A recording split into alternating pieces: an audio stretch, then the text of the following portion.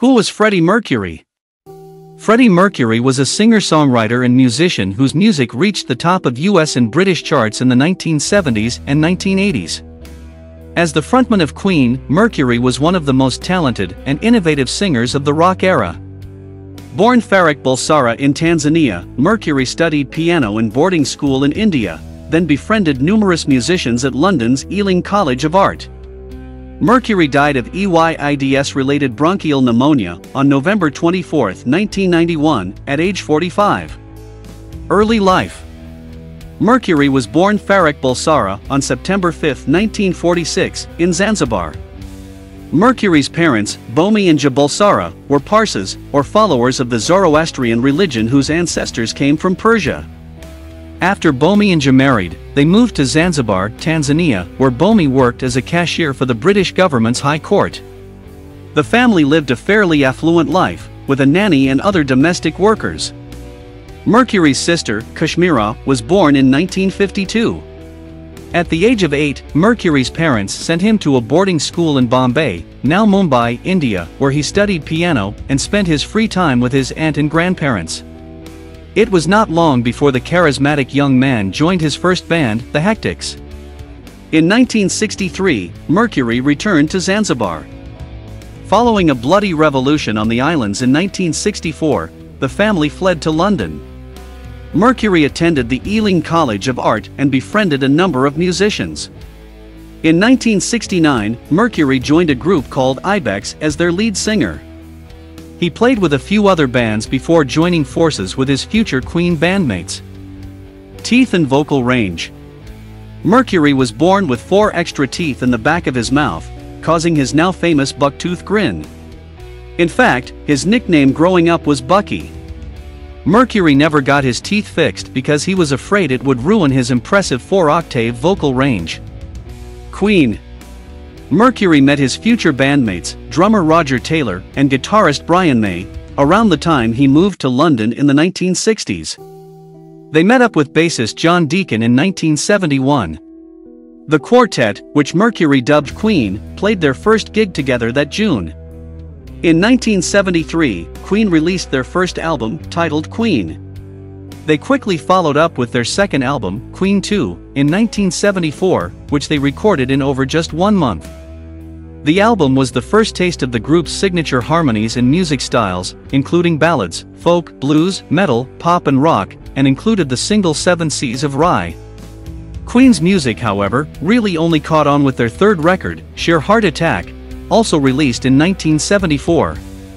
With a sound that has been described as a fusion of hard rock and glam rock, Queen had an even bigger hit the following year with their fourth album, A Night at the Opera, 1975. Queen's popularity continued to soar through the late 70s and early 80s with A Day at the Races, 1976, News of the World, 1978, and The Game, 1980. After the Works, 1984, the group's ability to sell albums began to wane, although Queen continued to draw huge crowds as a live act around the world. In addition to his talents as a singer and songwriter, Mercury was a skilled showman. He knew how to entertain audiences and how to connect with them. He liked to wear costumes often featuring skin-tight spandex and strutted around the stage, encouraging fans to join in the fun. Artistic in nature, Mercury was also actively involved in designing the art for many of the group's albums. Mercury also lived a lavish lifestyle. He loved champagne and liked to collect art, once spending more than $400,000 on a set of hand-painted china. Always one for a party, Mercury threw himself elaborate celebrations. For one particular birthday, he flew a group of friends to the island of Ibiza. The occasion was marked by fireworks and flamenco dancing. By 1989, Mercury largely retreated from public life. He did not promote or tour for Queen's next album, Innuendo, 1991, and rumors about possible health problems began to circulate. Before his death, Mercury worked in the studio with Queen. These efforts were released in 1995 on Made in Heaven, the group's last album with all the original members. Gone but clearly not forgotten, this collection of Mercury's final performances reached the top of the British charts. Mercury and Queen were recognized for their contributions to American music history when they were inducted into the Rock and Roll Hall of Fame in 2001. Songs by Freddie Mercury and Queen. Killer Queen.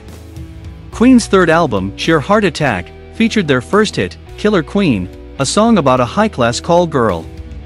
The 1974 single hit number 2 on the UK charts, and peaked at number 12 in the US.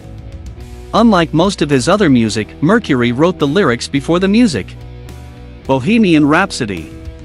Mercury wrote the song Bohemian Rhapsody, a 7-minute rock operetta for the 1975 album, A Night at the Opera. Overdubbing his voice, Mercury showed off his 4-octave vocal range on this innovative track. The song hit the top of the charts in Britain and became a top 10 hit in the United States. We Are the Champions and We Will Rock You.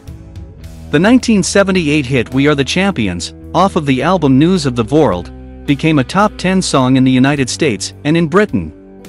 It was featured on a single with We Will Rock You. Both songs have taken on a life of their own as popular anthems played at sporting events. Another One Bites the Dust.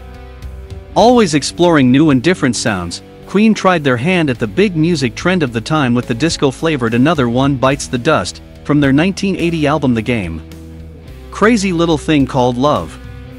Also on of The Game, Mercury and the rest of the band showed their range as performers with the rockabilly-influenced 1980 hit Crazy Little Thing Called Love, which Mercury penned. Under Pressure with David Bowie. In 1981, Queen collaborated with David Bowie to create Under Pressure. A number 1 hit in Britain, the song's distinctive bass line was later reportedly used by Vanilla Ice for his 1990 rap hit Ice, Ice Baby. Radio Gaga. Although Queen's popularity began to wane in the mid-1980s, the group had a minor hit in 1984 with Radio Gaga.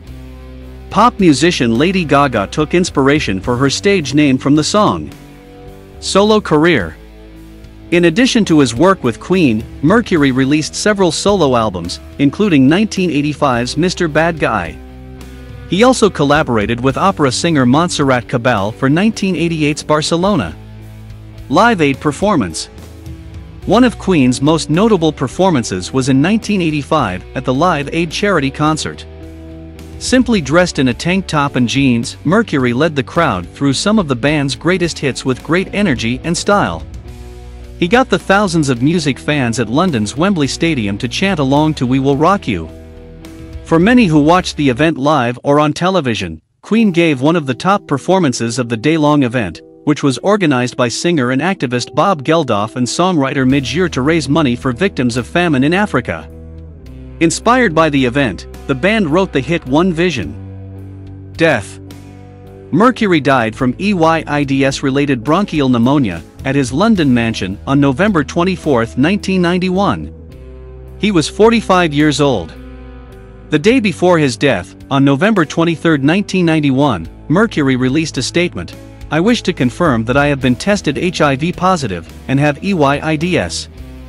I felt it correct to keep this information private to date to protect the privacy of those around me. However, the time has come now for my friends and fans around the world to know the truth, and I hope that everyone will join with my doctors and all those worldwide in the fight against this terrible disease.